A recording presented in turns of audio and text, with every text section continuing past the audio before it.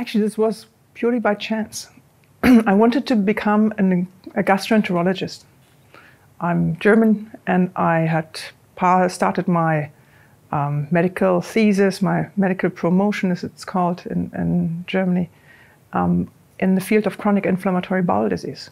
I did a lot of work, 3 years of experimental research work, basic science, and I really loved that. But in the end, I didn't get a position when I applied for the most junior position in the German system. And then I thought, oh, I was really upset because they gave the post to one of my best friends. And of course I was upset. I thought, I don't want to meet these people anymore. Let's get out of it. And I recalled what I enjoyed most, which was an ECG course, a placement in a practice for cardiology. And I actually had the great, chance to work with one of the big electrophysiologists in the US when I did a rotation in cardiology at Tufts Medical School. So I had a little glimmer of cardiology, and I thought that was something that I really enjoyed. And I really made sure that I would meet all the gastroenterologists in New York, and that's why I applied for cardiology. Entering electrophysiology was really proper by chance, because I applied for cardiology as you would do in the German system. You would apply for a training post.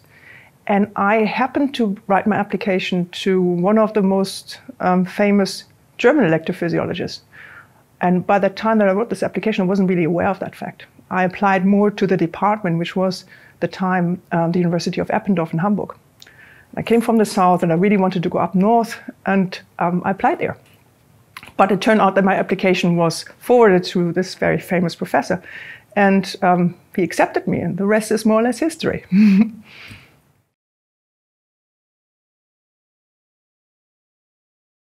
So I was actually surprised when I was given that title. I thought, well, what do I have to present here? You know, I wasn't actually aware, and I started doing, as you do for a debate, you really research the topic really carefully. And I found out, to my big surprise, that in fact, yes, we have data that female physicians are better. And we have data from outcome mortality trials even to show that female physicians, in fact, do provide better care. And that is true no matter if the patient is female or if the patient is male. And there's also data to show that if the physician is male, he treats the male patients better than the female patient, which was really a big surprise to me, but so important. And of course, there is no data yet for arrhythmia care, really, and I think we should go forward and collect this data. But of course, if you look into how many female physicians are actually in electrophysiology in the United Kingdom, then actually the number is very small. Yeah? There are about 14% of cardiologist consultants are female in this country. In electrophysiology, we are 9% of the consultant in the census that was performed by the 3 colleges of physicians. So that's very interesting. If you see, and how is that in the trainee grades, this is actually going to be a major change in the not too distant future. Because right now, as trainees in cardiology, we have a rate of 58% of female trainees.